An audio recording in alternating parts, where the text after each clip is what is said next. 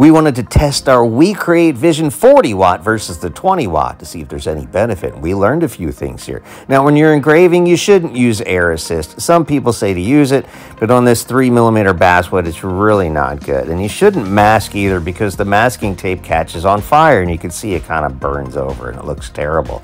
So we found the best settings for your WeCreat Vision for engraving with your 40 watt are gonna be a little faster than your 20 watt. And again, no air assist and no mask. And here's what we found.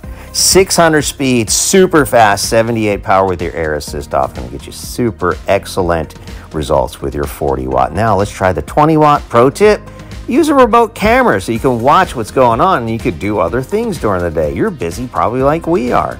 And here are the results of the 20 watt. Again, air assist on, looks terrible with or without the mask.